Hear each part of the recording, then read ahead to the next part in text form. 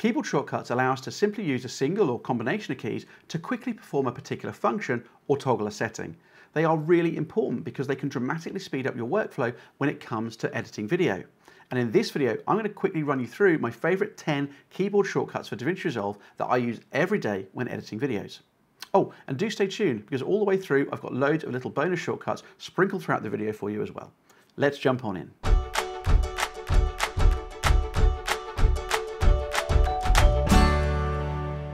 One of the first keyboard shortcuts I think you should know is how to quickly navigate around when reviewing clips in the source viewer or in the timeline.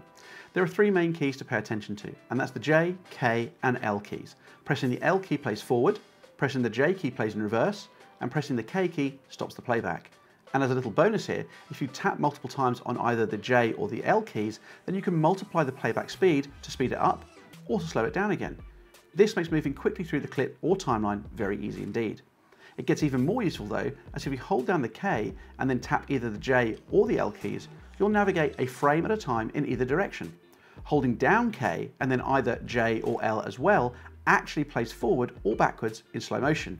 So now there's no excuses or reaching for the arrow keys to nudge the playhead forward or backward, which again will keep you sped up while you're editing video.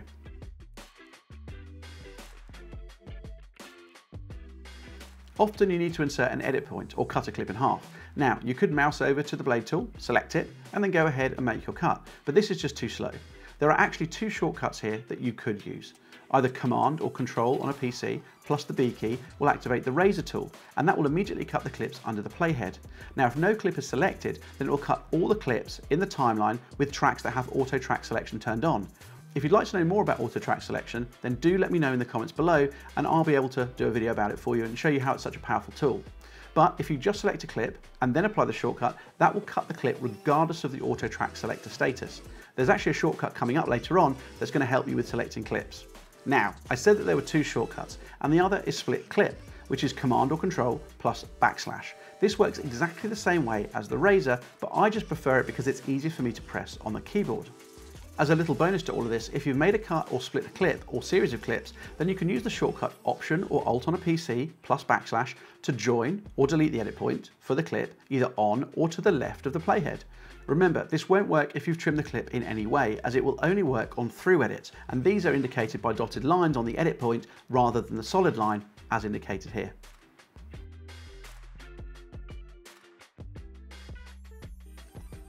Sometimes you need to jump to the nearest edit point or cut in the timeline, and a great way to do this is to select the nearest edit point to the playhead.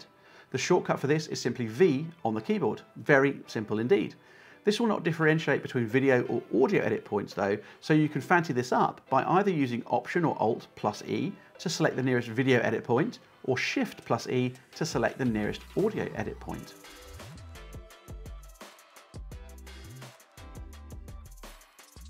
So you've used the previous shortcut to select the nearest edit point, but it's not selected the correct edit point type. What I mean by that is that it's selected the in point of the following clip, not the out point of the first clip, or it's selected either in or out rather than both, which is known as a roll edit. That's annoying, right? Because now you have to reach for your mouse to select the right edit point type. Well, number 4 of my must-know shortcuts for DaVinci Resolve 18 in order to speed up your video editing is the U key. Simply press this once you've selected your edit point to toggle between the different edit point types.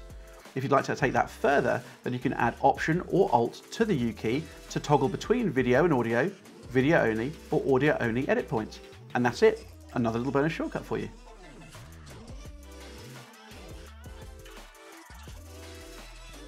This one's really simple, but it saves your hands a lot of travel time. And of course, that's the main goal for all shortcuts, and it saves you vital seconds over the course of an edit. The default mode for your editing is the selection mode, and it's activated using the A key on the keyboard. In this mode, when you edit and trim in the timeline, you'll not affect the duration of the timeline, as DaVinci Resolve will leave gaps or overwrite footage as you trim or position clips in the timeline. It's a great mode for general editing, but there are lots of occasions where you might need a different response, and this is where the trim edit mode comes in, and this is activated using the T key on the keyboard. In trim edit mode, you'll notice that the timeline duration is affected, as trimming or repositioning clips does not leave gaps or overwrite footage, but dynamically shifts the clips up and down the timeline as required. This mode alone, once mastered, can save an incredible amount of time when editing and minimize mouse movements and hand travel. One thing to note though is that in trim edit mode, you cannot move clips around in the timeline. Okay, just going to take a quick pause there to check in with you. Everything making sense? Now, remember that there are literally thousands of possible functions and shortcuts that I could be focusing on in this video, so it's impossible to feature them all. These are just my favorites that I use regularly to speed up my video editing on a daily basis. Now, before we dive back in for the remaining 5 shortcuts, if you're interested in learning more about learning DaVinci Resolve, then you might want to check out the links in the description below. If you're a beginner video editor and new to Resolve, or maybe you're just switching from a different application, then we have a great online course that can bring you up to speed. It's called the Beginner's Guide to DaVinci Resolve, and you can currently get that with 40% off using the discount code DVR40OFF at the checkout. You'll find details on all about it here and in the video description. Okay, that said, let's get on to keyboard shortcut number 6.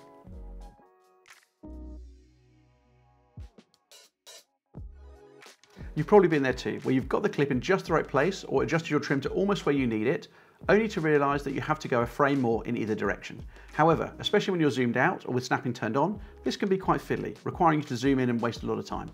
Now this is where knowing the nudge keyboard command comes in very handy. By using the comma or the full stop key or the greater than less than key, you can move your selected clip or edit point 1 frame in either direction. If you want to move forward a few frames or multiple frames at a time, then add the shift key to either of those commands and you'll move a predetermined set of frames forward or back. And this can be configured in the preferences under the user tab in the editing menu under the fast nudge options. As a little bonus as well, if you're in the Fairlight page, you can actually have a keyboard command set up so that when you do nudge, you can nudge at subframe level as well.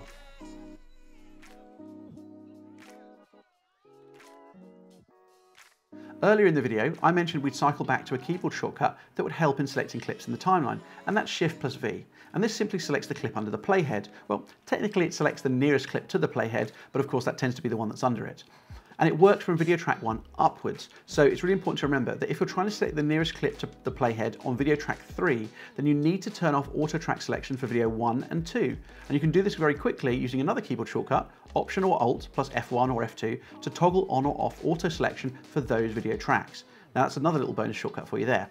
Now remember, this main keyboard shortcut will not only select the nearest clips, but it will also select gaps as well.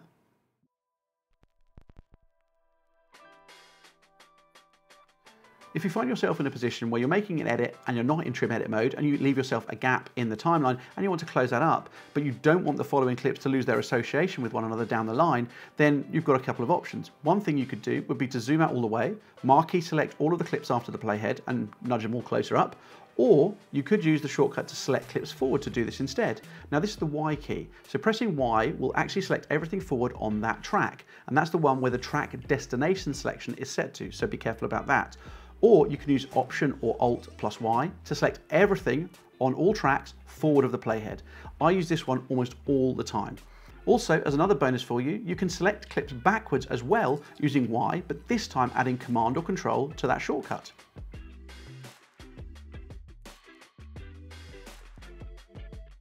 This shortcut is a real time saver too. When trimming clips, simply use the playhead to indicate the point at which you'd like to trim the start or end of a clip to, and then press either Shift open brackets to trim the start, or Shift close bracket to trim the end of the clip to the playhead.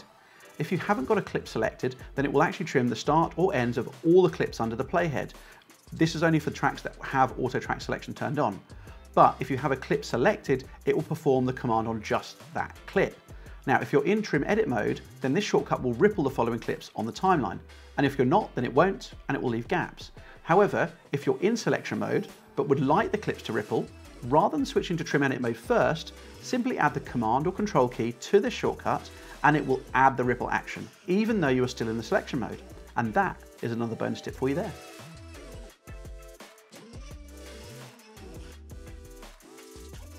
My final shortcut is a very underrated one, and one that I bet many of you don't use all that often.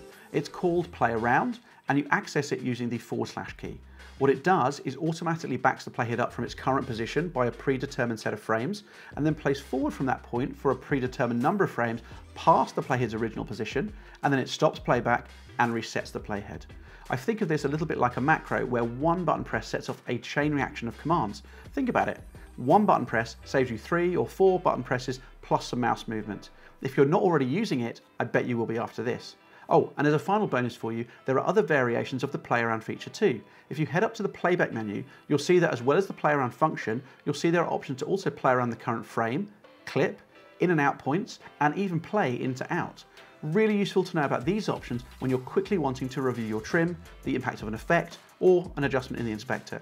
If you head up to the preferences, you can also change the predetermined amount of frames that the play around command uses by adjusting the pre and post roll parameters, which by default are set to 2 seconds. There we go, 10 essential DaVinci Resolve keyboard shortcuts that I'd highly recommend you commit to memory to help you speed up your video editing workflow in DaVinci Resolve. Let me know in the comment section which was your favourite, or perhaps you think I've missed one that you use all the time and you think helps speed up your video editing. If that's the case, leave it in the comments, I'd love to hear from you. But that's the end of this video though, so please do remember to like the video before you leave, and if you'd like to watch another video from me, then you'll get some suggestions on the screen in just a second. Do consider supporting the channel by subscribing, and make sure your notifications are turned on so you will be the first to know about new videos as they get released. That's all from me though, hope to see you in the next video. Until then, take care.